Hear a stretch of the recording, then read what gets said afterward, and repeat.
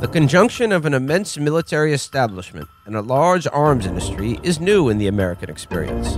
The total influence, economic, political, even spiritual, is felt in every city, every state house, every office of the federal government. In the councils of government, we must guard against the acquisition of unwarranted influence, whether sought or unsought, by the military-industrial complex. The potential for the disastrous rise of misplaced power exists and will persist. We must never let the weight of this combination endanger our liberties or democratic processes. Hello, everybody. You just heard the words of President Dwight D. Eisenhower in his farewell address to the nation, coining that magic phrase, the military-industrial complex. This is all by way of me introducing another Chapo movie episode, and we got a good one for you. This is the one we've wanted to do for a while, and, you know, longtime Chapo listeners will probably be aware that I think second only to Martin Scorsese's Casino, this movie is maybe one of the most referenced films in Chapo history. I think it's safe to say. Safe to say it's high up there. Yeah. You might remember such classic hits as, "You don't know shit, Mr. Garrison. That's because you a liberal and never been fucked in the ass before." And "Triangulation of Fire." See, that's the key. That's the key. Fun and games. We're, of course, talking about Oliver Stone's conspiracy masterpiece, JFK. I believe newly relevant in the era of Q. You know, around the time this movie came out, around it's like after that, its first circulation on premium cable. 3 young boys all watched it. Oh yeah, separated by geography, class, race. One of them was known as Jewish, but actually, if you look at certain theories, descended from Genghis Khan. They all watched it, and they all thought, "Damn, this is so true." Yeah. How did this get out there? It's true. And we were the, spoiler alert, it was the 3 original hosts of this show. And, you know, we were the only people under 40 who watched it and felt that.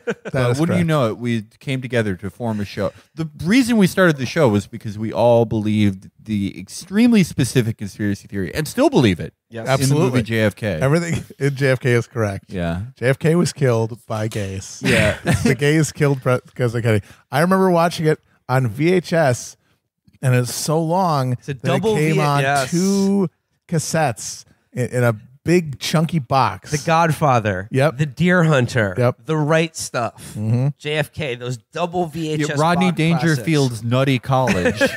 All the classics. No, and the 3 original of the hosts of the show all watched this film independently one of another, and then came together to create something magnificent, much like David Ferry, Clay Shaw, and Leon Harvey Oswald. Yep. To We do did it, something fam. special. And as a preface to the discussion in the film, I think what is so fascinating about JFK is, as like a film, like as a piece of cinema, it is so flawlessly done and executed at every single level. The acting, the directing, the cinematography, the editing, the music, like everything about it, it creates just such a thoroughly compelling and seamless tapestry. Spell. It has one of the all-time best casts of any movie ever made. It is stacked from top to bottom with god-tier performances. We will get into each of the stellar casts and cameos in this movie. But like I said, what makes it such an interesting film artifact is because, like I said, at every single level is a masterfully executed piece of cinema that nonetheless portrays a narrative that is an absolute travesty. It is completely insane, but it didn't stop me from being a kid and drawing little boxes on my note paper in class connecting LBJ to the CIA and the mafia. I'd be like, this is how it worked. My God, they did it. That is the least surprising thing you've ever told me about your holy teenage years, shit. man. I wish there were video games around when you were a kid. Like, There were. I just didn't play them. the video games I that did were that around. instead. The video games that were around when you were a kid was, like the initial Mario games, and then things called like Quest of Zagon. So like nothing as immersive as CS 1.6. Yeah, not at the time. Video games where you move a dot through a maze. Yeah. Well, I'm sorry that that the bad video games left me with no other alternative than to solve the murder of the president. Yeah, I see. Like I love this movie for so many reasons. The first of which because it's like I feel like ideologically it's a relic. That I've been thinking about like this type of liberal, the Oliver Stone, Ted Turner liberal, and it's like I think like if you're listening, maybe a few of your moms or dads were kind of like this. They were people who they were boomers who they lived through all this incredible social change. They lived through Vietnam, but they also lived through like the destruction of the idea of execution of power in the American liberal mind. But their distrusts were in the right places. Like they implicitly distrusted like the intelligence community, finance, all these things. But they just had no idea what to do about it. And because they had no like formal economic or power critique, they would come to these absurd conclusions that were like, oh, we should draft George Bush to fight in the war. Or like, there was a bunch of evil gay guys who killed JFK. And guys who absolutely hated the CIA, hated every president, but were like, yeah, one vote for Bill Clinton, please. And that's like, you don't see a lot of that anymore. Like the Hollywood liberal now is so fucking dull. Well, they're just complacent. They've totally embraced the idea of neoliberal capitalism as like the end state of social and cultural evolution. And like, we all just need to get on board.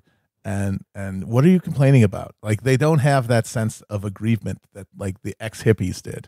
I mean, okay, so like what makes this movie fascinating is like, yes, it is about the JFK conspiracy, which is like the godfather of all American conspiracy theories. And it is fascinating to watch this movie now in a new age where like everything is a fucking conspiracy theory. Like fuck Epstein, 9/11. We live in an interconnected web of so many different overlapping conspiracy theories. And like the thing is, they're not all wrong, as we've established on the show. And the narrative that Oliver Stone presents in this movie is also not all totally wrong. No, as well, but like that's what makes it compelling. Is it's this deft mixture of total left field bullshit, complete conjecture, and then just shit that's like, that's weird, isn't it? That was weird that happened. Lee Harvey Oswald just went to fucking Russia. He renounced his U.S. citizenship and then just came home 2 years later with a Russian wife, and they're like, yeah, that's cool. You learn a lot in your early 30s. Just a kid from New York. He was just Lee Harvey Oswald literally was just a kid from New York. Through my eyes from the book depository. This is Killing the President, the biggest audition of all time. All right, so for those of you who don't know, Oliver Stone's JFK follows the real life criminal case brought the only actual homicide case brought against people for the assassination of John F. Kennedy John F. Kennedy by New Orleans District Attorney Jim Garrison, who is played in the film by Kevin Costner, and a portrayal of steadfast, upright. Very Henry Fonda. Yes, exactly. A Henry Fonda type role, or Gregory Peck. Yes, very much. Atticus Finch. All the way. To Kill a Mockingbird. And what's fascinating about this movie, like I said, Matt, like you have pointed this out, is that the essential narrative that Stone creates in this movie is the 1-to-1 template for the QAnon conspiracy. Which is why that's why you might wonder, if you're a normal person and you're looking at QAnon, you're like, okay, this is weird. But I guarantee you the thing that baffles you the most is John F. Kennedy Jr.? Where the fuck did he come from? And this movie explains why. Because in the Q cosmology, this movie was made by a dinosaur liberal in Oliver Stone. And because they all died out, because the Oliver Stone liberals all died out, that now the only people who respond to that narrative are the Q right. Like the sort of the lumpen American reactionary. Because in their mind, JFK was when everything went to shit. The death of JFK was when America stopped being America, when you got rid of the Leave It to Beaver white picket fence, like a white American middle class country, and everything that's come after that is all a result of the death of JFK, and that's why they bring JFK Jr. in here. He faked his death so that he could come back and then poison George H.W. Bush in his hospital bed to punish him for killing JFK, because that was the original sin that created this weird multicultural globalized America where jobs are going away and being replaced by fentanyl and all, and you know, there's all this gayness on television and shit like that. Like every mingled cultural and economic grievance, all of it started with the JFK assassination. And this movie has that ideology. Like, it didn't even know it was doing it, but it ended up creating the Q mindset, because it's JFK wants to go up against the elite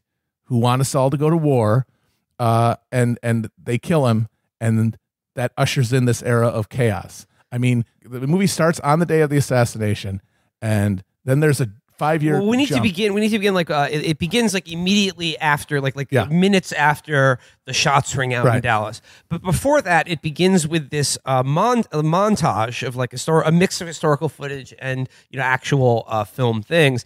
And the first voice you hear in the movie is Eisenhower's farewell address. Then it begins this montage narration, narrated by Martin Sheen, another lion of American. Martin Sheen, who narrates, dinosaur. and this is like kicking off the movie is maybe the most ludicrous part of Stone's thesis, because it kicks off with Martin Sheen, the voice of just this mellifluous voice of trustworthy, fatherly, Jebediah Bartlett himself telling you, and it portrays Kennedy as, like, I was reading it here, it says, November 1960, Senator John F. Kennedy of Massachusetts wins one of the narrowest election victories in American history over Vice President Richard Nixon. And then he goes, alongside his beautiful, elegant wife, Jacqueline Bouvier, the symbol, JFK is the symbol of the new America of the 1960s, signifying change and upheaval to the American public. And it sets up this idea of, JFK, this young guy, hot wife, beautiful family. One word, hot wife. That represented, the new frontier, civil rights. Ask not what you can do if we will go to the moon. Our civil rights, and this idea that the new frontier, and we're gonna bring peace to the world and end the Cold War. Okay. That is maybe right off the bat. That is the most horseshit part of this movie. The setting up that the JFK administration was like the hope and change administration, because by every actual historical account, JFK said a lot of things about civil rights, but absolutely dragged his feet on that. Came from a fanatically right-wing anti-communist family. Was absolutely persecuting the Cold War with as much vigor as those who came before him, and then he talks about he was basically pushed into doing the disastrous Bay of Pigs invasion by the CIA. That was a failure. Then the Cuban Missile Crisis, and then of course Vietnam begins. He sends the advisors over. That begins to ramp things up. And then Martin Sheen tells you he was getting ready to bring the troops home. Like JFK, while he was escalating American involvement in Vietnam, which, to be honest, had been going on at a very low level since Eisenhower. But as he was ramping up American involvement in Vietnam, the film tells you immediately he was also planning to stop all of that. Yeah. So he's you have Kennedy, his beautiful, beautiful smoke show of a wife, hot wife, his beautiful kids, and civil rights are on the horizon. Civil rights. Ending the American military involvement in Vietnam that he actually also kind of escalated and started. He's going to stop that. He's going to seek, a rapprochement with Khrushchev, blah, blah, blah. And then Dallas, November 22nd, 1963. Wave to the people, Jack. They love you. What's the line? It's like, no one can say that Texas doesn't love you. Yeah, Dallas. Mrs. Connolly said, you can't say that Dallas doesn't love you, Mr. Yeah. And then the shots ring out. His fucking wig flies off like a fucking frisbee. His wig got split. It's true. And that's when the movie begins. Yeah. The movie begins. We see Kevin Costner, New Orleans District Attorney Jim Garrison in his office. Someone bursts through the door. Oh my God, boss! They shot the president, and he goes, "Oh no, not the president! I needed him." And then Interesting though, what I do like about it is like they go to this is back when like there was like one TV in the city of there's 3 televisions in the city of New Orleans. Everyone's packed into the bar watching it. Some people are crying, and then what I like about the movie is like half the people in the bar are like, "Good riddance to that goddamn liberal." Yeah, they should give him a medal for killing that son of a bitch. Yeah, all like a very specific type of fat that you could be in the 60s. Like where it was just, we don't have this type of fatness anymore because of fluoride soy and sugar in the water. But it was just like, it was like comic book fat where you were just like, you were like a barrel. Yeah. Like you were Fred Mertz. Yeah, you were like every fat everyone looks like Donald Trump now. Just like flapping in all directions, fat in weird ways. And our fat guys used to just be like big, joyous balloons, like the guys in this movie. And those are all the guys who watch the Kennedys been killed and gone. He deserves a TWA airline ticket to hell, as that airline still exists at this time. And then we see good liberal Jim Garrison. He goes, I'm ashamed to be an American today. Like, shocked, horrified, mourning with the nation. But then we introduce Guy Bannister, played by the great Ed Asner. Oh, so good. And his just stumblebum rummy friend, played by Jack Lemmon.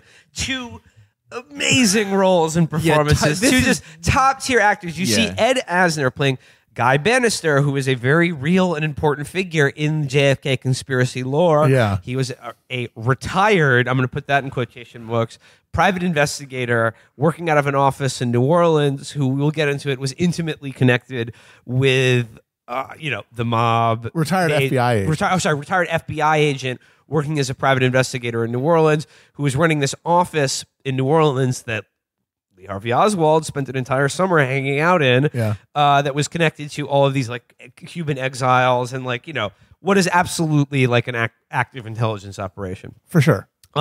So we see, just grotesque alcoholic ogres sitting there, and Ed Asner goes, he's like, they're crying for the man like they knew him. Makes me sick. And then he just goes, takes his drink, he goes, here's to the new frontier. Camelot and Smithereens. And then I love Jack Lemmon as just his like dumb alky friend. Go, no, God, what are you talking about?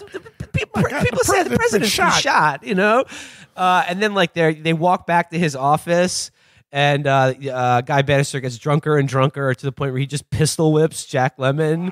Why did you know what I want to look through your files? Gee, I've seen enough here this summer already to write a book. I always like my files. You're the only one here today.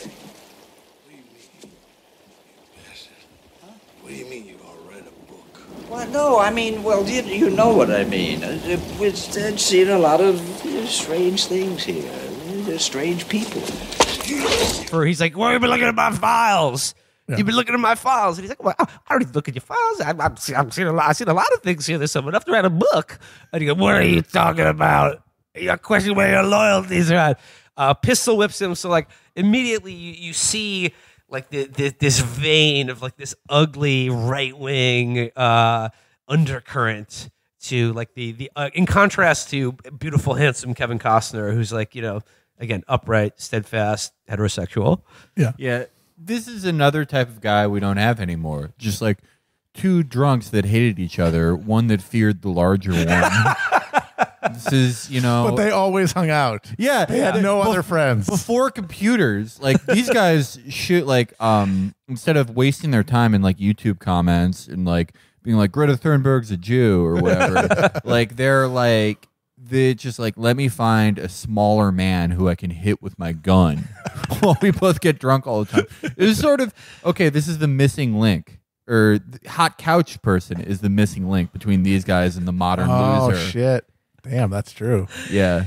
So, New Orleans, and then of course, as this is going on, Lee Harvey Oswald is immediately arrested at the movie theater, like hours after killing the Dallas police officer J.D. Tippit.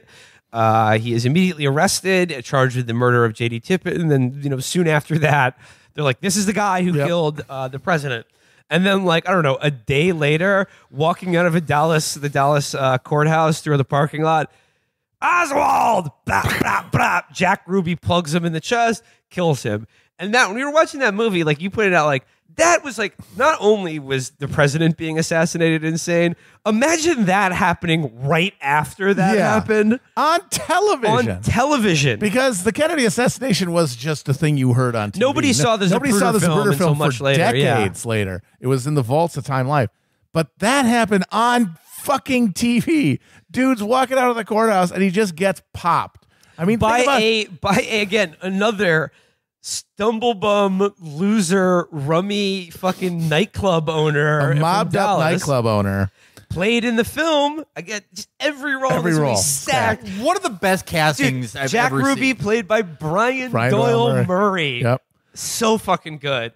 And then also, Jack Ruby showed up at an earlier press conference. He corrected one of the other reporters on the name of Oswald's organization in New Orleans. Because he said it's the Hands Off Cuba thing, and he goes, "It's the Fair Play for Cuba Committee." Apparently, that also this was real. This was like all on TV. Yeah, right. So then you see like the guy who assassinated the president is then assassinated on television. I mean, think about when you woke up and Epstein was dead. Yeah, imagine if that shit had happened on television. yeah. Okay, especially at a time when there was only TV and there was only one channel. So okay, we've got Ed Asner, Jack Lemmon, Brian Doyle Murray so far. Lee Harvey Oswald played uncannily by Gary Oldman. Honestly, brilliant performance. Brilliant Absolutely performance. And somehow he looked exactly like him. I don't know what they did, but he looked exactly like Lee Gary Oswald. Oldman is so fucking good at this movie as Oswald, and much of the movie is shown in flashbacks, where like Oswald gets shot right there, but much of the movie unfolds in flashbacks through a brilliant editing technique, where like through montage, like the only action in this movie are people talking to each other. That's the crazy thing. It's a 3-hour movie that's all people talking in rooms. But Stone directs it so brilliantly, but like while people are having a conversation, he cuts in flashbacks to the things they're talking about that literally animate the things and action that they're talking about. That, like I said, propels the plot, no matter how ludicrous or like the idea being advanced, in such a convincing way. It like shows you how powerful a medium film is. Like as a narrative device. Yeah. So DA Jim Garrison begins to connect Lee Harvey Oswald to New Orleans because he lived there as a teenager with his mom and apparently spent the entire summer of 1963 there walking around handing out, Hands Off Cuba flyers, but also suspiciously spending a lot of time in the offices of right-wing lunatic and ex-FBI agent Guy Bannister. Yeah, odd. A strange bedfellows. Then they get a tip that a certain person named David Ferry was also new and had connections to Lee Harvey Oswald. David Ferry, played by Joe Pesci in another unbelievable performance. David Ferry, another totally real and bizarre person, wore a ludicrous wig and fake eyebrows. Yeah, he had alopecia and he had fake eyebrows and a wig. They were like drawn on like with markers. Yeah, and he was a defrocked priest who'd been kicked out of the priesthood for being gay. Also a pilot who worked for the New Orleans mob and had CIA connections as well. And this is also true. Lee Harvey Oswald, as a teenager, was in David Ferry's like civilian Air Corps. It was like it was basically like the Boy Scouts for airplanes. Yeah. Okay, so then like they bring in David Ferry to question him about like why he drove to Houston like the day of the assassination, and he tells this ridiculous story that makes no fucking sense. And then they're like, "We're going to detain you for more questions, David. I find your story frankly unbelievable." Then they detain him, turn him over to the FBI for questioning. The FBI immediately releases him. Yep. Then the movie's like, well, life goes on. Then it just cuts 3 years later. Jim Garrison is on a flight from Washington with classic New Orleans, Louisiana politician Huey Long. No, not Huey Long. Edit. R.I.P. Huey Long. This is Russell Long. Russell Long, who was a senator from Louisiana. I believe his nephew. I believe he was Huey Long's Uncle nephew. Magic. That's some real played by Walter Matthau. This movie has Matthau. both of the grumpy old men. Is this like this has to be like some of the greatest casting ever. Like this is an all-star cast. No, every single role stacked, absolutely stacked, and ultimately for one of the most insane interpretations of the JFK conspiracies we've ever seen. Yeah, and people were like, "Sign me up." Everybody in Hollywood was like, "I will be in this movie." So 3 years later, Jim Garrison is on a flight with Russell Long, Huey Long's son. Huey Long's son. okay. Okay, there we go. Russell Long, played by Walter Matthau, who, like, as they're just slugging scotch on a flight, like, as you do there, basically red pills him about the JFK assassination. Yeah. He's just like, you're telling me that boy made that shot? Like, that dog won't hunt, boy. Like, and all his, like, Louisiana, his aphorisms, and he just basically... And then Garrison's just the like, Warren Commission was picking that shit out of pepper. I still don't know what that means. I have no idea. Is that good? You telling me he made that shot? He's like, his Marine buddy said he's got maggots drawers. You know what that means? It means he was no good. And I'm like, no? What? I love how he that's my favorite part of the dialogue is like he knows that Garrison has no idea what the fuck that expression is. So he's like, "Ooh, I've got a 8-hour flight with my friend, the district attorney. You got to impress him, Russell. Ooh, there's a cool term that the Marine said that you can imply to him that you know and he doesn't. Then you can explain it to him." Oh man, that was the life. Just anytime you did anything, it was like, yeah, could I have 17 drinks, please? No, but crucially, at like this 3-year jump in time from 1963 to 1966, the first thing that Long tells him on the flight, he's like, these hippies are everywhere nowadays. Yep. I saw one as pregnant as the daylight. Know what was written on her stomach? Love child. And Matt, you pointed this out. Like, this is crucial to the film because it's saying that, like, the Kennedy assassination created... Yeah. Because he's talking about the hippies, and then they're not talking about Vietnam. They're talking about the hippies, and then Garrison goes, "I always felt like things were different after Kennedy was killed." Right. Like, it's not just that they went into Vietnam, although the Vietnam thing also fits into the modern right because when the movie came out, like the idea of being anti-military, it was all that was owned by the left. This is post-Cold War, right at fucking Persian Gulf. All the right was like, hell yeah, America, come get it. We're running this shit. That was in the era when it was like, the Cold War's over. We're going to take over the world. Now we're in retrenchment mode. The frontier has retreated. And now everyone's paranoid about being overwhelmed by MS-13 thugs and ISIS sleeper cells. And so now empire for like regular right-wingers, like the kind of people who make up Q as opposed to elite ones, the U.S. military involvement is viewed very hostilely because we need those guns here. We need them on the border. We need to be protecting what we have because we know that the days of expansion are gone. And so that's another element of the movie that at the time read as left wing, and now it's part of the Q narrative of these elites, these triple parentheses and limp-wristed elites. They want to send your kids off to fight and die in other countries instead of protect what we have here. Yeah. I mean, you know how everything ultimately goes back to Turkey, right? Of course. I guess, like, if I had to equate this and all sort of contemporary conspiracy theories with anything, it would be like how more religious, more conservative members of Turkey's body politic see, like, the original deep state, the Turkish one, because it is like a lot of. It's well documented, the insanely creepy, murderous, illegal shit they did. And it's also well documented the absolute insane theories people like Erdogan have had about them. Yeah, because, I mean, the modern Turkey was created largely with the help of the CIA through Gladio and stuff. And they were doing coups every 10 years. They were just, time for a coup. So this is something I've been sitting on a lot. I think it's unavoidable that America, we are going to start... We have started and we will continue to contract as an empire. And you can go in a couple directions when your empire collapses, right? You can be like, oh, well, that was fun, but I guess now we should provide like a very, very basic social welfare system for people and like just try to collect dividends on our old spoils and do this sort of softer colonialism throughout the world where no one yells at us. Or you can go in the Turkey direction, which is just insanity, like blaming every enemy, external and internal, for why you no longer have an empire, but also so drawing back. Most of your state violence is now directed at home and to countries that are immediately closest to you.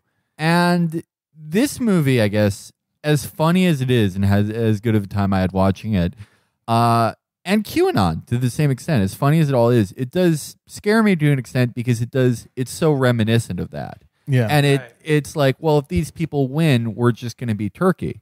That doesn't seem fun. No. Yeah, we get some sort of down home like cracker Erdogan to just coalesce all of like the surly lumpen Americans. Well, that's the thing. Erdogan is a cracker. Yeah. Erdogan No, is he is. That's what I'm saying. Yeah, that's what's crazy. Like Erdogan is he's like literally like if one of those people who's like, I've been put in the Twitter gulag was like actually sent to prison and then like won elections. It's so fucking weird. Denise D'Souza. Yeah. All right, so Garrison gets red pilled by Russell Long on a flight where they drank 18 scotches together. Yep. And then he gets back to New Orleans and then immediately starts poring over the Warren Commission and finding all the multiple actual really bizarre inaccuracies and huge red flags in the Warren Commission report. And what I love about this scene is like he's, staying up late, like just inveighing against his wife. Like, how does it make sense that they didn't even interview this witness? His wife in a totally thankless, pointless role. She's good, but damn. Played by Sissy Spacek, another absolute amazing, like A-list fucking level talent, but in the most thankless role in this movie. Like one of the best examples of like the textbook, utterly thankless woman wife character. Yeah. And what I love about this is that like she just starts going like, honey, that was 3 years ago. We've also tried so hard to put it out of our heads. Like, why are you bringing this all back up? And I love it because it is so Epstein shit. I know Virgil got in trouble for saying girlfriends hate talking about the Epstein conspiracy, but it's like I was watching that scene and like I was just, like literally imagining her say, but honey, the New York medical examiner ruled that was a suicide. Why do you have to bring this all up? You sound crazy. My favorite thing she says is literally like when he starts getting into Clay Shaw, when she basically just goes, but he's nice. It's just like all the work he's done restoring the French Quarter. Yeah, like literally she's like, oh, he renovated an old building. Like it's like I know that, yeah, she was a real person and she has a name in the movie, but they might as well have just cast her as like dumb woman. Yeah. Because she has to be there to represent the home and hearth that he's protecting. Yes. But her hostility shows the sacrifice that he takes on, that he's willing to suffer to do this. But it does really be like women should really stay in the house. And also, like the original Kennedy montage in the very opening of the movie, narrated by Martin Sheen, that underscores his hot, beautiful wife and perfect family. Early in the movie, they also established that like Jim Garrison, he's like, oh, you gonna put me to bed, honey? He's like, oh, I'm gonna come up later, honey. You know what's coming for you. Yeah. And it's like they just established he fucks his wife. Yes, which becomes crucial. In a contrast with the targets of his investigation. So he tells his office, and like, the investigators and fellow attorneys who work for him. And again, another great scene where they walk around downtown New Orleans and go to the real office and show that there were 2 addresses leading to the same office. One of those used by Lee Harvey Oswald to go to Guy Bannister's PI. Yeah. And then they've already interviewed David Ferry, and they begin to uncover these connections to potential witnesses to the Kennedy assassination, and their connections with Oswald, David Ferry, Guy Bannister, obviously Oswald, Jack Ruby, but then this shadowy figure, Clay Bertrand. And they begin to try to figure out who this Clay Bertrand guy is. And there's a great scene where they walk around, like I said, downtown New Orleans. They talk about like that building right across the street, CIA, Office of Naval Intelligence. That right there, that's the FBI. We're standing in the heart of the intelligence community in New Orleans. If you were like a committed Cuban Marxist agent, like would you spend a lot of time here? Yeah. And again, another actually true fact. The true fact stated the hands off Cuba flyers that Oswald was handing out did have an address stamped on it, which was Guy Bannister's office. It's true. That's a fact. That's not made up. Okay, so and that's weird. That's the thing. This movie, it's like there's so much real shit in there. It's like, what the fuck? Yeah, the ratio that like I guess if you were gonna put like real shit as proof, like you would in a drink, the combination is so interesting because it's like every 10th thing is like wait, what the fuck? Wait, that really happened? Whoa, are you serious? Like, yeah, the Guy Bannister thing, the office being there, Oswald just being fine, not even really getting debriefed after defecting to Russia. Defecting to the Soviet Union and bringing his Soviet citizen wife back to America with him. But then it's the rest of it, like the rest of the liquid in your beer is, oh, and by the way, this guy that David Ferry knew, also gay. Gay guy here, gay guy there. They were being gay together. They were having gay sex the moment that Kennedy died. And guess what? Their accountant, also a gay man. Their mom and dad, gay men. Their kids, gay men. Their dog, gay. Everyone involved in this. Well, Felix, you're right. So they decide, Garrison is like, I'm going to reopen an investigation into the murder of the president. And which circles around like these figures in New Orleans. Crucially, this guy Clay Bertrand, played by Tommy Lee Jones in a magnificent performance. Also, if you see pictures, another one where it's just an uncanny resemblance. Maybe my favorite performance in this movie, Tommy Lee Jones. Absolutely. Oh God, he's so good. Yeah, Clay Bertrand, aka Clay Shaw. Was like a New Orleans businessman and was connected to the CIA. Who was like a classic sort of like Southern archetype of sort of confirmed bachelor, sort of like an elegant debauched dandy. Old Southern aristocrat, Southern in dandy. a mansion. And they find out about him through one Willie O'Keefe, who I think is a composite character played in the movie by Kevin Bacon. And if you've ever played the game 6 Degrees of Kevin Bacon, you should have a proviso that you cannot use the film JFK because cheating. it is the master key for winning every time you play that game. It's too easy with it. Kevin Bacon plays a hustler, a French Quarter hustler, who they go and interview in Angola at the farm. And in a great scene, he unravels his, he tells them, he's like, I got no reason to lie to you, Mr. Garrison. Bring all those motherfuckers on with their degrees. I'll tell them, I got nothing to lose. I don't need this parole. They interview him at Angola, and he spins his story about that he knows who, Clay Bertrand, who's a guy he met, as a, member of the homosexual underworld. Yeah, exactly. And that, he, attended dinners and, parties, and he goes, yeah, he walked with a limp, but don't get me wrong, he's not one of these limp wrists.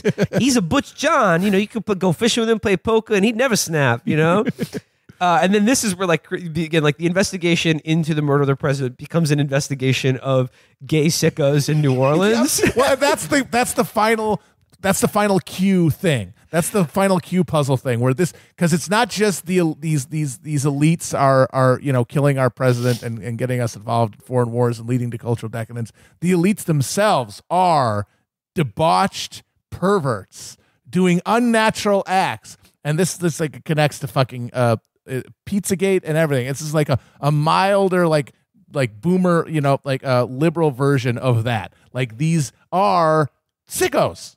Like, the people ruling us and controlling things from behind the scenes are confirmed sickos.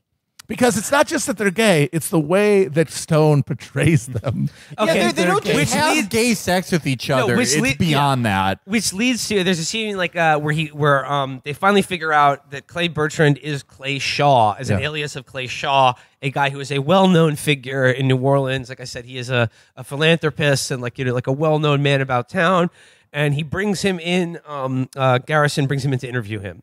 And in that, again, through this amazing montage flashback technique, he's like, have you ever met Willie O'Keefe? And he goes, well, I do declare, I've never met such a figure. And he goes, do you know who this man is? And it's Lee Harvey Oswald. And he goes, Mr. Garrison, you have me concerned with an awfully colorful cast of characters. It also says that this company is linked to the Schlumberger Tool Company here in Houma, Louisiana, which helped provide arms to David Fair and his Cubans. Mr. Garrison, you're reaching. Am I? But in this flashback monologue where Tommy Lee Jones, Clay Shaw, is denying his involvement with all these people, Stone is showing you what's actually happening, which is that Kevin Bacon, Joe Pesci, and Tommy Lee Jones attend parties where they do poppers, paint themselves in gold paint, dress up like French aristocrats, watch Triumph of the Will, and do S&M gay orgy fucking. They fucking suck each other. There's even a moment where Pesci's dressed up like Louis the 14th or Louis the 16th, and Tommy Lee Jones is painted gold like fucking Apollo or something, and he twists his nipples, and then on the audio track, it's like an animal roar. Yeah, like it's portrayed in such like a Lynchian slow-mo nightmare. Exactly. It is like, even though you could say like, what? It's just it's just gay guys having a gay party. It is portrayed. And like you might watch people do that and be like, oh, cool, go off. But it is not portrayed that way. It is portrayed in a way that leaves no doubt that this is wrong, that these people are perverts. The fact that they're screening Triumph of the Will as they're doing it. Well, you can separate the art from the artist. But in the scene where they're interviewing Kevin Bacon in Angola, Kevin Bacon says he's like, you think this is about justice? You think it's about justice? This is about order. Who rules? And he's like, the reason I'm telling you this is people got to know. They got to know why he was killed. And he was killed because he was a communist. Richard Nixon would have been one of the great presidents. And this motherfucker Kennedy stole that election. And I just hate to think that they blame it on some dumb Oswald, don't even know shit about what's going on. And then there's this whole other thing where I think the guy Willie O'Keefe is based on was a real person who testified at the actual Garrison case. I think his name was Russo, who testified that he attended a party at Guy Bannister's office that was filled with these insane Cuban exile guerrilla guys who, again, even after the Bay of Pigs were had these camps in the middle of the Louisiana and Texas, Louisiana swamps and Texas fucking sticks, where they were stockpiling arms and being trained and plotting a second invasion attempt after the disastrous Bay of Pigs. This is all real. They called it Operation Mongoose. Operation Mongoose was real. It was, again, through cutouts, the FBI knew about it, but it was also managed by the mob. Mm-hmm.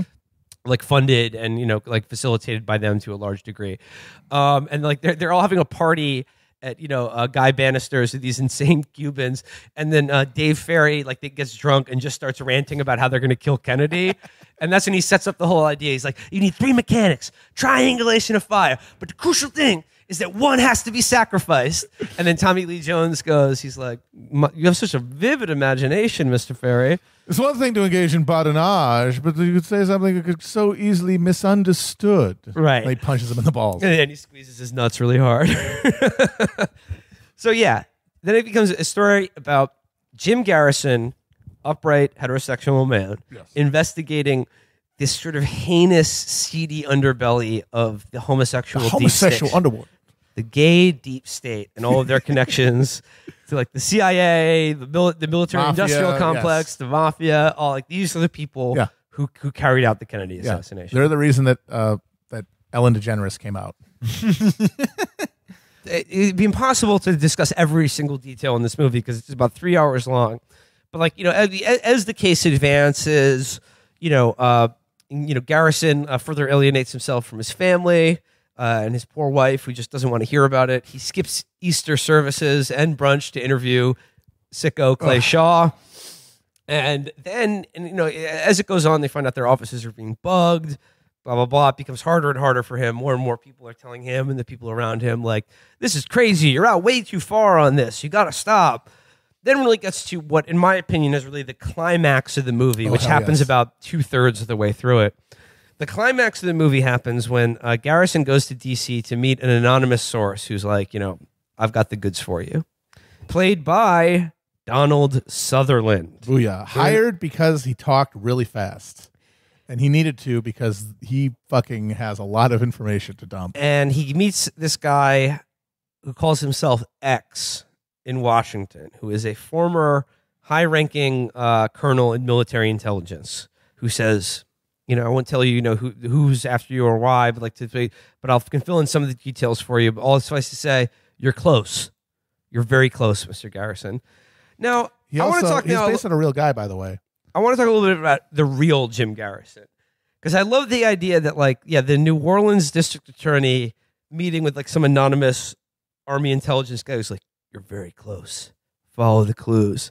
The real Jim Garrison was a rather colorful Southern character who was actually most famous for his prosecutions of vice in the French Quarter and accusing judges of racketeering with limited success. So I just like the idea that like this guy was like almost close to blowing it all open. But the guy, Mr. X is based on a real guy. L. Fletcher Prouty was his name. Who he wrote a book about how Kennedy was killed by the deep state.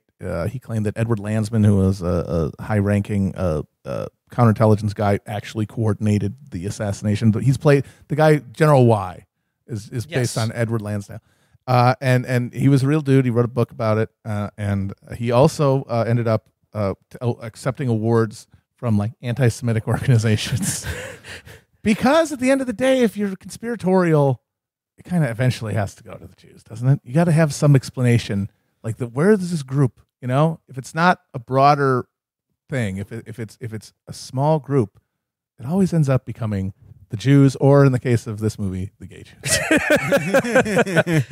And then again, in as Artie said on Larry Sanders, you know who runs this town? The Jews. No.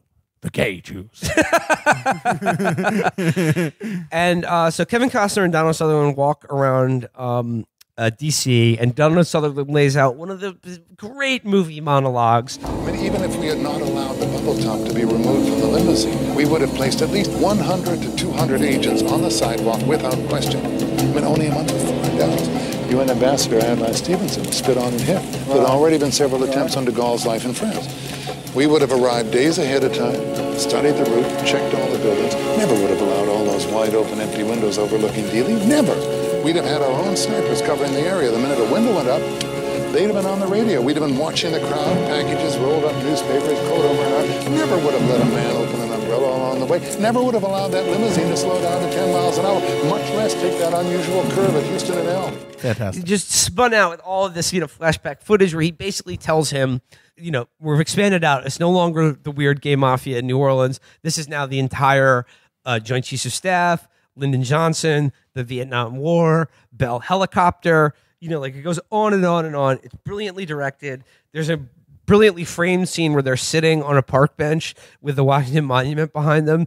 Chris pointed this out in this movie. It's hilarious because they're sitting on a park bench that is somehow the only park bench on the National Mall. It's also in the middle of a hill.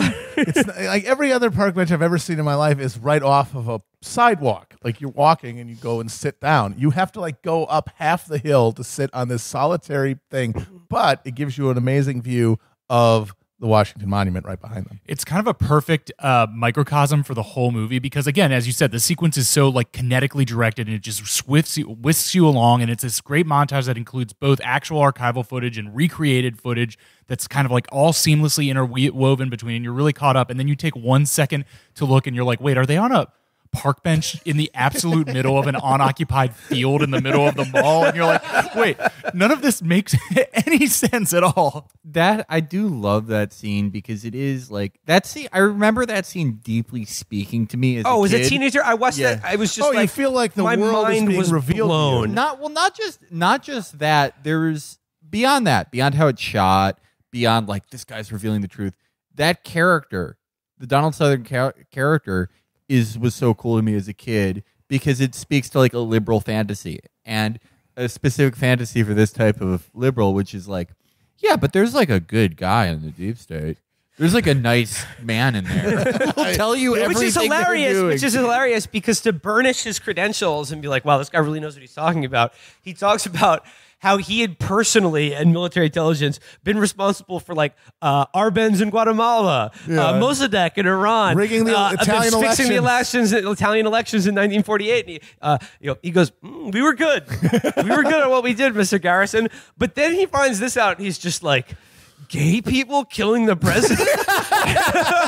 This is no, sir, I cannot abide this any longer. It's a Pete Buttigieg thing. It's those manless Carcanos are to assassinate foreign leaders, not ours. Yeah, exactly. And what he was saying is just what I realized is that they were applying black ops right here in America. No. And it's just oh, no. Who would have thought it? This is a very... I want to pinpoint this sort of thinking it was a 90s thing. Every few generations, it's in the liberal mindset of the good CIA will prevent the bad CIA from operating in America. It's such an interesting idea because it's you implicitly know what they do is bad, but you're Yeah, but like they don't do it here. It's like it's in not a liberal, but it's in some Tom Clancy shit. It's like I don't know what spurs it, but it's a constantly like reoccurring trope and sort of like liberal oriented fiction. And it's interesting to me because it is like you do have this implicit guilt where it's like, well, I know that like something burnishes my lifestyle in this country being the way it is. I know that it's bad, but like, hey, at least it's not here. So like, yeah, to me, like this is really the climax of the movie. And when I saw it as a kid, this was like, the most stunning, jaw-dropping thing. The veil has been pierced, and you're seeing now, like, what America truly is. And the case that Donald Sutherland advances in this brilliant monologue and montage is that it is no longer about, the mob or these angry Cuban psychos or whatever. That the Kennedy assassination was a literal coup d'etat pulled off by the military because they wanted the Vietnam War, the CIA because Kennedy was, supposedly going to remove, it was going to deeply hamstring their ability to operate and transfer foreign intelligence operations to the Pentagon, and Lyndon Johnson himself. And there's a scene where they recreate where it's like a literal smoke-filled room, and they're like, he's taking the goddamn advisors out. We got to do something about this. And Johnson's just like, I want some. If McNamara goes over there, I want him like stink on shit. And then there's a scene where in that montage where Lyndon Johnson, he's never like said Lyndon Johnson, but it's obviously him, goes, "Get me elected, I'll get you your war." Yep. And this idea that he like basically was the handshake deal. Like, I want to be a president to do, and let's be honest, the things that Kennedy absolutely wasn't going to do as president, i.e., the Voting Rights Act, Civil Rights Act, and the Great Society. But in exchange for, I will go to war in Vietnam. Yeah. Which honestly is like not. Well, that's the thing. It's like with all this conspiracy stuff. It's you're taking real contours and then you're trying to like make a narrative out of it, because that was the devil's bargain of the Great Society. The idea is you could not be that like domestically radical without reaffirming your anti-communist credentials, and the only way to do that is to fucking make a stand in South Vietnam. Yeah, and what makes this movie is the idea that, well, I mean, he didn't need to do that because JFK was doing all that already. He was actually doing a better job. He was making the perfect society. I want to see, like, I'm very interested to see how we will see JFK in like 100 years. And film or the president? Both. No, before you ask, I do plan on living that long. But no, the president, because he already has such a weird image. Like for a while, right wingers have loved him. Yeah, they're all like, he'd be a Republican now. Yeah, I mean, which is true. He did run to the right of Nixon on national security and on a tax cut. Tony Soprano loved him, but he had his hat. Yeah, but like the more time goes on, the less of an idea anyone seems to have of what he did or believed, or any of his policies, or even anything he ran on. And in 100, is he just going to be this deity? This symbol of like, oh, we could have been this. Well, clearly, because it's not even 70 years later, less than that, and there's already a cult around his son. Yeah, that hot guy who goes to Trump rallies. I mean, that's sort of a recurring theme in Western civilization, is a small group of people suddenly deciding to worship the Son of God. So after this brilliant montage and sequence with Donald Sutherland, where he like lays bare the scale, the magnitude of what's really going on here, is the climax of the movie, but it's also, when you watch it now, where everything completely falls apart, in my opinion. Because basically at the end of all of this, Garrison is just sort of dumbfounded, and he's like, I can't believe this. And he goes, I never knew what a threat Kennedy was to the establishment. And at that point, I'm like, bye-bye, I'm checking out of this movie entirely. Probably one of the most establishment people to ever live. The bluest of bloods. Yeah, that Kennedy was such a threat to the establishment that they had to do this fantastically contrived coup d'etat to install Lyndon Johnson as president and like keep the CIA and the war in Vietnam going. And again, like this idea that Kennedy was de-escalating the war in Vietnam is, I think, based on what you said, Matt, like one memo. Yeah, there's one memo that was a drawdown order. But people have argued, I think persuasively, that was part of a cycle of, because they would rotate out some of the advisors, and then they would rotate in a new batch. And yeah, he gave a memorandum ordering a withdrawal, but I mean, he got killed, so you can say, well, yeah, that was the You first. can say whatever you want. Right, yeah. but you could also say just as persuasively, if not more so, well, yeah, if he hadn't been killed, then there would have been another memo sending in new advisors. Well, I mean, but those are the advisors who knew how to end the war. They were going to advise the South Vietnamese to stop fighting. To surrender, yeah. It's it does show such degeneration, because it's like, at least with that, it's like, oh, well, there's the word like, drawdown, and even though it probably wasn't what these people who lionize JFK think it was, it's like, I could see why you would think that, but now, like for QAnon, like Trump will tweet out, "Wonderful big Sunday," and they're like, "Oh, that means he's going to kill John Brennan." And again, yes, from like the opening montage narrated by Martin Sheen to the one Donald Sutherland does, the entire conspiracy, the entire like theory of this movie hinges on this idea that Kennedy was a transformational figure in American politics and society and was going to fundamentally alter the military-industrial complex. He was literally going to bring peace on Earth. Yeah. As Sutherland says in the thing, he was going to end the Cold War in the second term. He was going to bring peace on Earth and end racism. Like that was his re-election platform. The racism shit, we're done with it. That's literally, oh man, that's fucking awesome. And it's just basically the evil forces in America, could not abide that. Yeah. And they had him killed and then covered it up with a warrant commission. And yet, in this world, because he finishes his speech, and then the next scene is them serving the arrest warrant on Clay Shaw, implying that, yes, this deep state that successfully murdered the president in front of everyone And covered it up. We're going to get him by charging this guy. Like, what? They never say, but like, what even was the theory here? Like, all right, you get a conviction on Clay Shaw. What? He's going to be like, I'll give up you're going to flip him all the way until you got Lyndon Johnson? Is that the theory? I love Because they charged him with an unnatural acts or something. Yeah, the only way I'm getting out of this gay charge is if I snitch on Lyndon Johnson And Alan Dulles. Yeah. And they're all just gonna like what? You get them in front of a jury, and they're all like you just get them all in jail, and then they're all like one after the other in jail. Yeah, if we keep him in jail away from gay sex for a week, he'll just flip on Alan Dulles. Like, okay, so these guys killed the president, but they're like, we can't get this guy out of this sodomy charge. Killed dozens of other people to cover it up. The movie also strongly implies that many of the witnesses interviewed either initially after the investigation or by the Warren Commission were just assassinated as well. Well, that's my favorite part. Like everyone is killed, but like for some reason, the greatest DA ever, the only truthful man in America. Like they like fuck with him like twice, but they never really like they could just roll up on him and shoot him.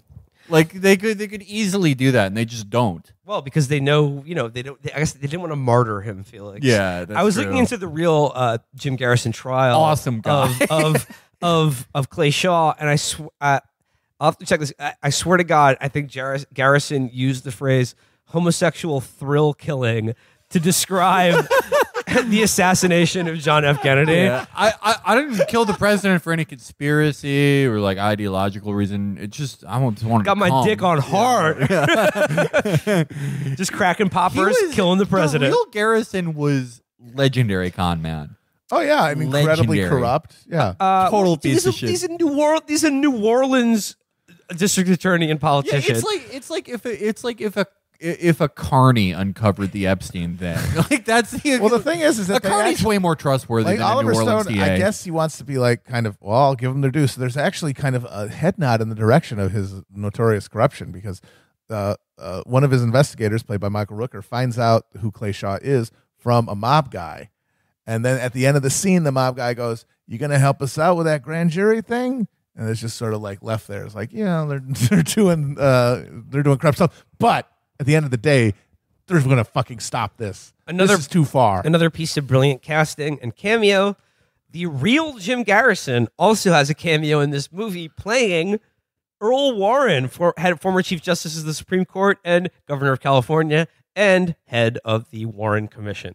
They have Jim Garrison play Earl Warren in this movie, which is also funny because when you see what the real Jim Garrison looked like, and then you realize that they cast Kevin Costner to play him, it's like if they had cast a guy who looked anything like the sort of bug-eyed lurch figure that he looks like, he's sort of your instinctive trustworthiness for how morally upright he is would be a little bit harder to ponder.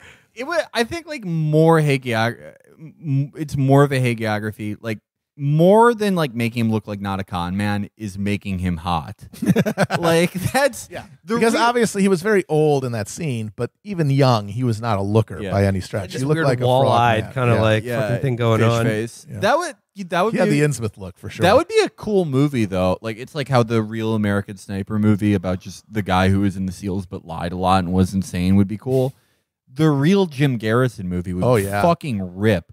Just this fucking ugly, corrupt guy who's like, yeah, gay people killed the president. I think just going through the French Quarter with like a wad of bills to get every heroin addict and stew bum to be like, yeah, I saw him with Oswald. They even show it during the trial.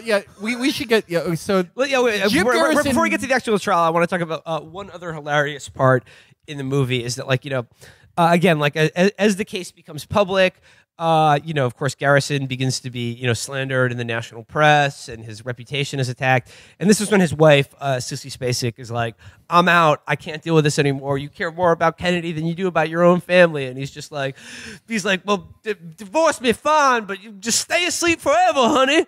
Because again, women don't like talking about conspiracy theory. Open. Yeah. And then, almost right after that happens, he sees Robert F. Kennedy get killed on television.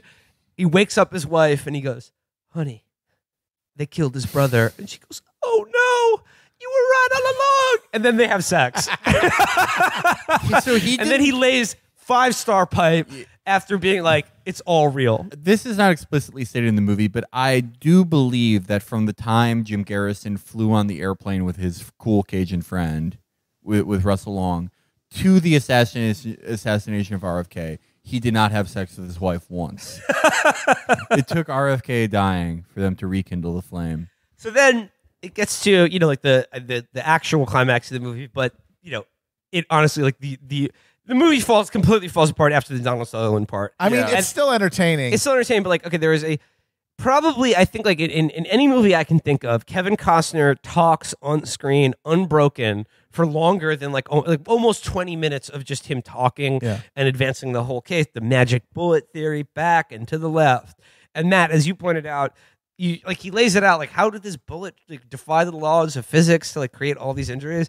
And then Matt, you pointed out, like, they neglected to mention that Kennedy's seat was a full 3 inches higher than Connolly's in the driver and passenger seat. Yeah, they were not on the same plane at all. Also, it should be noted, the trial he's conducting, it hinges on the idea that the one gay guy knew another. But yes, that is the entire worst job. Case. The case is he's gay, because that is it. Like they don't connect him in any way to any of these guys, because he lays out the whole idea of how the conspiracy happened from the top, from the Pentagon, but he makes no attempt to even make a gesture towards connecting Clay Shaw to any of that. All it is these guys were all gay and knew each other. Right. His entire case is like, well, you knew this other gay guy, right? And then, through flashbacks, we know he did in the universe of this movie.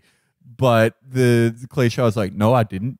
And he's like, well, I'm out of things. So, we're going to go in on the Warren Commission. He does the worst job as a prosecutor out of anyone who's portrayed as a protagonist. Okay, so as a prosecutor if you buy everything he says, the most you can say is, I agree with everything he put forward. He was gay with Lee Harvey Oswald. That is the entirety of his case, is that he fucked Lee Harvey Oswald, which Marina Oswald also did. She's not on trial. So, and again, what's so funny is, this is in a New Orleans courtroom. You got Tommy Lee Jones, sitting there, as the defendant. Garrison is presenting his case to, a jury of 12 men, 12 bored men. And the entire, this goes on for a half an hour of him talking. And Clay Shaw is not mentioned once. And then he's like, and then at the end he's like, Clay Shaw there. Like the jury's like, wait, who? Wait, who's that again? Wait, Oh, what? the gay guy. What's up? Wait, who's that again? You've been talking for 4 hours. Okay, so I looked this up. The actual trial of Clay Shaw. It took the jury 1 hour to acquit him.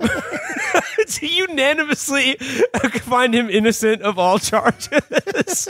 So they just like they made this a is the gumbo, and then we're like, yeah, this guy's insane. Well, that was it. Yeah, it's like it could have been shorter, but it's like, hey, if we stretch this, we get a free lunch out of it. Yeah, they were just eating lunch and being like, Jim Garrison's an asshole. This guy's a fucking moron. And it's done like again, like this is like To Kill a Mockingbird. This is like the big courtroom. The crucible of truth. It's all laid bare. Justice, and he does this whole thing at the end where he's just like, "Remember your king, remember your fallen king. Do not let him." Like, and then there's a brilliant scene where he literally like Kevin Costner addressing the jury. Do not forget your dying king.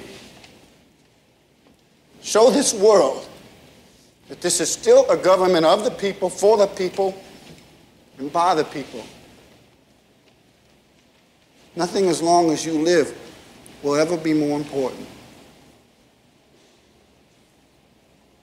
It's up to you. And literally makes eye contact directly with the camera Yep. and goes, "It's up to you." Yep. I'm like, damn, yo, who's he talking to? yeah. Well, 13-year-old me was like, it is up to me. Me too. Yeah, Yes. time to get on the forums. You have entrusted me with a great mission. I must be responsible now. Yeah, just all the all the deep state guys were kept alive through adrenochrome warships in 2003 are like, sir, you'll never believe this. A fat 13-year-old is posting about this movie another guy made, revealing your role in killing the president. And the way he talks about Kennedy in that monologue is embarrassing. He calls him our humiliating. dying king, and then he says, "We are all Hamlets in this country, the children of a slain father leader." Oh my God. I forgot It's about so that good. part. Because Oliver Stone It's has so a very good. unhealthy relationship with authority figures. But like, no, that's Matt- more of like yeah, a Matt, as you personal pointed out, like, but pathology of also his. like masculinity in general. As if Yeah. you look at like Stone's entire sort of film canon, a big theme of it is sort of like trying to, I don't know, sort of salvage or recreate the classic American masculine archetype Yep. in a way that's like good and not bad. Yeah. Yeah, Like he's the guy who went to Vietnam and like is woke. You know what I mean? He's, Like he's a trad liberal. This is what we had. Like this, Yes. he's like, even though like he's diametrically opposed to like his message is diametrically opposed to Pete Buttigieg. Like they, like Oliver Stone kind of walked so Buttigieg could run. Like it's the same genus. Like what if we could have like the 1950s, but it wasn't racist. We could have masculinity, but it was like cool. Yeah. The military's there, but they're nice. Yeah. Like, it's the same idea generally. Yeah. so again, Clay Shaw acquitted immediately. What are the easiest acquittals? Felix, when we were watching this last week, like the courtroom scene is so funny because it's like, damn, Jim, you killing it. Jim, you're on fire, dude. It's like the worst prosecuted case ever. It made, like again, why is Clay Shaw here? What exactly is he charged He with was again? gay with Lee Harvey Oswald. He could not have done a worse job prosecuting this case. He could have. It's just like I and probably not the members of the jury could not remember what they had brought him in on. And it's also funny because like Clay Shaw's attorney is like, I object, like, and then like the judge is like, you're running around, Mr. Garrison, like stick to the case, and he's like, okay.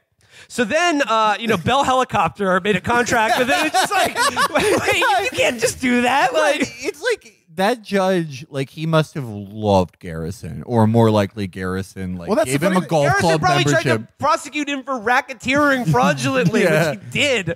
Yeah, But that's the thing Not is that like, judge, but is other ones. is that the judge is portrayed as hostile to Garrison, but then you're like, what judge would allow any of that to happen? Yes! Yeah, no, that's like literally only like your friend would let you do that. If your friend was the judge and you were the DA and you were like, all right, you mind if I just go in right now, dude?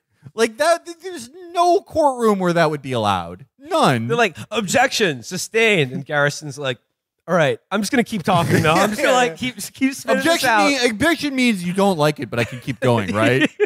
But like, not only is the entire case Clay Shaw was gay with Lee Harvey Oswald, it was propped up by, like, they even showed it. Like, they have a heroin addicted guy who's like nodding off on the fucking stand, being like, "That's the man who I saw with Oswald."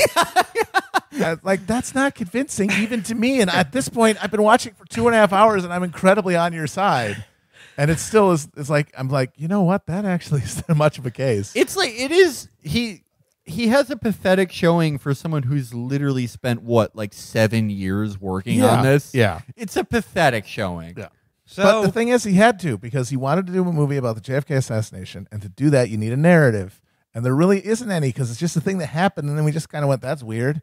Here, the no matter how much of a screwball or a con artist Garrison was, his trial was an actual thing you could portray on film. Yeah, and so you could use it to pump in everything else, and that means you have to sacrifice some reality, like the reality of who Garrison is. You have to turn him into Atticus Finch, and you have to sacrifice some smaller truths for the greater truth of the gay conspiracy to kill the president. It's emotionally true. Yeah. And so, like, yeah, okay, he walks out of the courtroom, Clay Shaw is acquitted, the film ends, and then they give you like some end cards that like are like, you know, the Warren Committee, the CIA did admit that they had some connection to Clay Shaw, blah, blah, blah. And then in possibly my favorite part of the movie, the last single title card before the credits roll says, "This film is dedicated to the youth of America," whose like searching spirit for truth like lives on. I wonder why we were all so blown away by it as children. It's like, that's me, dude. Yeah, it's up to us, man. It's like, we did it. I'm gonna go to fucking Langley, and I'm opening those files myself. Should we say like the theory that we concluded on? Okay, well, yeah, this is where I want to talk about like overall, like what do we actually think about the JFK assassination? Because again, like there's a lot of insane shit going on His there. brain did disappear. Yes, from that the is National true. Archive. They went to get it, and it was gone. They stole the president's brain, and you know, like the official story surrounding it, like so many other things in American history, is a conspiracy theory in itself. It's incredible in the most simple definition of the term. So I think if you were talking about fictional portrayals of the JFK conspiracy and assassination, I think the more credible fictional version of this is advanced in Don DeLillo's Libra, which is basically like a novel about the life of Lee Harvey Oswald. Libra power, baby. It's Libra season. It is Libra season. I won. Baby. And I would highly recommend reading it. It's a fantastic, fantastic novel. And David Ferry, Guy Bannister are all big characters in that book. The conspiracy, like the narrative that DeLillo crafts in that book, is that like this. Yes, the CIA was involved. The CIA and the mob were involved with it. It was like a CIA like a sort of rogue, off the books CIA operation that, of which Lee Harvey Oswald was an asset in, that was blowback from the failed Bay of Pigs invasion and their real, actual like feeling of extreme anger and betrayal at Kennedy for not doing the air cover or not backing them or not fully going to the hilt and invading Cuba, which they very much wanted to do before Vietnam, by the way. Mm-hmm. That was their focus, is that the communist nation 50 miles off the coast of America, right? But basically, the idea was not that they wanted to assassinate the president. What they wanted to do was stage an assassination attempt on Kennedy that could be pinned on someone who actually was a committed Marxist with, pro-Castro sympathies. Lee Harvey Oswald was a, socialist communist. He defected to the Soviet Union and lived there for several years. They wanted to use it as a casus belli to have a second bite at the apple of invading Cuba and overthrowing Castro. But it got out of hand, and they're like, oh, damn, we killed the president. Snap. Right. Which I find more credible. That's much more, knowing everything we know about the CIA and just the world. Like the cool smug guy thing to say after everything is like, usually the answer is incompetence. But it's like, it can be incompetence and conspiracy, and it usually is. Like, knowing what you know, couldn't you see the CIA being like, all right, so like we're just gonna perfectly miss his head. No. Like our plan. Here's the plan. And there was a second team of shooters. I think Oswald probably did fire those shots from the book depository, but I think it's also. I buy that there was another shooter. But the grass, I buy that, or at least agnostic on it. Yet I'm just imagining the CIA is like, yo, check this out. We're gonna shoot his ear off.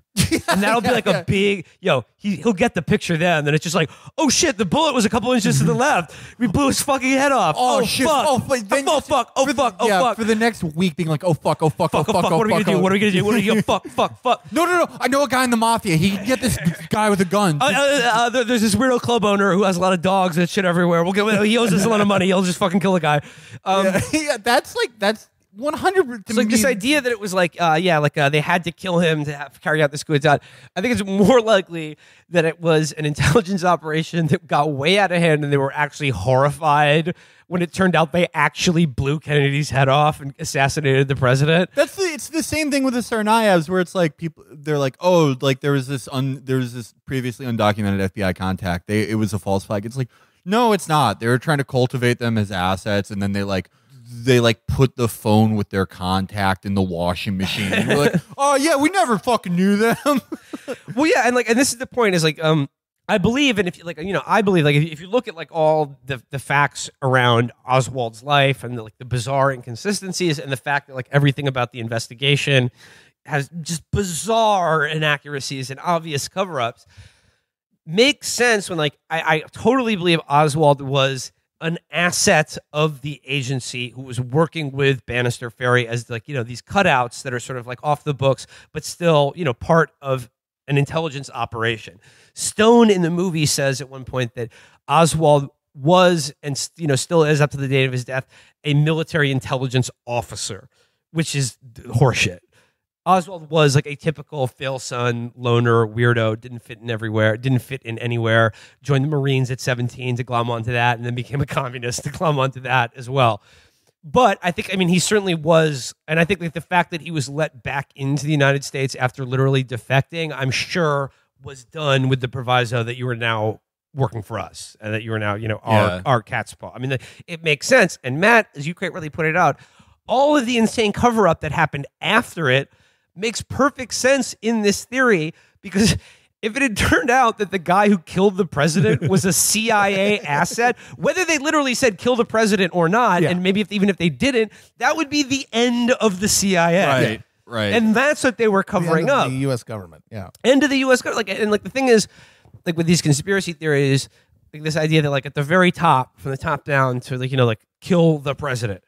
Yes, the CIA from its very founding has been intimately involved with organized crime. And I would think basically the best way to understand the CIA is organized crime for the American ruling class. Mm-hmm. That is what they do. That is the function that they serve. Yes. Is organized crime for like the original WASP ruling elite of this family, who have always had intimate ties with organized crime in America, Europe, etc. Right?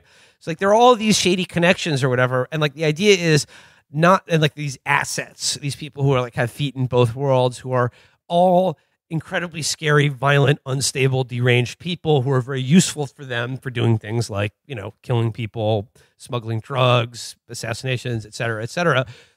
Is it like they control everything from the top down? Or like what's actually scary is that like they lose control of these people all the time, and then they end up carrying out horrific acts of murder or terrorism, and then they're like, "Oh shit, he was kind of working for us. Better cover that up." Yeah, that's the thing. I am profoundly agnostic on the whole Kennedy thing, because I used to be. This movie helped spark me, and I got deep into it, and I was a full on conspiracy guy.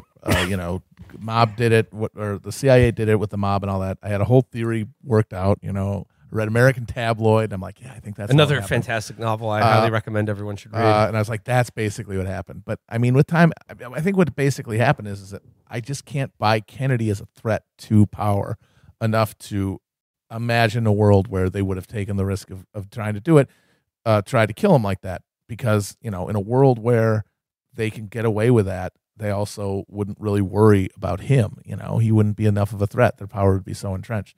So because of my inability to accept that Kennedy is a threat, Alexander Coburn actually helped me think that way, because he wrote a lot of stuff when this movie came out, criticizing it. And his big argument was Kennedy was a Cold Warrior. He was an establishment figure. That's just absurd to think that he was a threat. And I still find that a persuasive point that makes it hard for me to accept any narrative that includes a conspiracy to kill Kennedy coming from the top of the government. I think like a Tsarnaev type situation is what very makes sense good. to No, me. I brought it up. That's a very good analog to this, is because Tamerlan, we can't say with some certainty, but I think almost certainly was a gay guy. Yeah. All his friends, gay guys. An FBI informant. Yes. And not only that, to the degree that he killed 3 people a year before the Boston bombing, and the FBI covered it up because of his value to them as an asset. And who was, like a dangerous, violent psychopath. Yeah. And then, like, for whatever reason, I can imagine like a situation where he's just like, he feels like they've turned on him, or like they're gonna, throw him away, or like he's been burned or whatever, and he's just like, fuck it, I'm just gonna like blow up the Boston Marathon to show them or get back at them or whatever, or carry out the actual thing that they were gonna try to get him to pretend to do, or some bullshit like that. Yeah, there's no way to know. That's the annoying thing about all this shit. Who could say? Ask Oliver Stone to make a movie about it, folks. Who could say? At the end of it, who can say? Closing thoughts. Do we miss any other of the amazing cameos in this film? John Candy. Oh, John Candy. John Candy, yeah. Who plays Dean Andrews? Dean Andrews, yes. Like another sleazy New Orleans lawyer who was Lee Harvey Oswald's lawyer. Who talks like a beatnik. He's got the right TT, but the wrong ho-ho. Daddy ho, yeah. John Candy. There are a few other gems in this that I'm probably forgetting at the moment. Laurie Metcalf is good. J.O. Sanderson. Jerkoff Sanders is very good. Jerkoff Instruction Sanders. So yeah, I think like we're all to varying degrees kind of like living in the sort of the historical fiction, the narrative, the world of Oliver Stone's JFK. The world where there was a great crime committed by a shadowy cabal, and we're living in the aftermath of it. If you're mixing Adderall and vodka all by yourself on 11 o'clock on a Thursday night, definitely watch JFK. I'm Sandy Kenyon. Go and see it. Develop a mania for 2 weeks, and then just go back to your regular life and pretend like you didn't call your uncle on the phone and ask him if he knew David Ferry. See this movie. No, for real though. If you and your homie don't walk. If you and your homie want to smoke mids and really just like fucking go nuts, watch this shit. If you want to just take the mild case of Epstein brain you have and weaponize it into some sort of plague version of it, watch JFK. Are you going through a rough breakup and you just need something to do? Watch it. There you go. That is our review of Oliver Stone's JFK and the Kennedy assassination in general. One of my favorite movies and one of my favorite assassinations.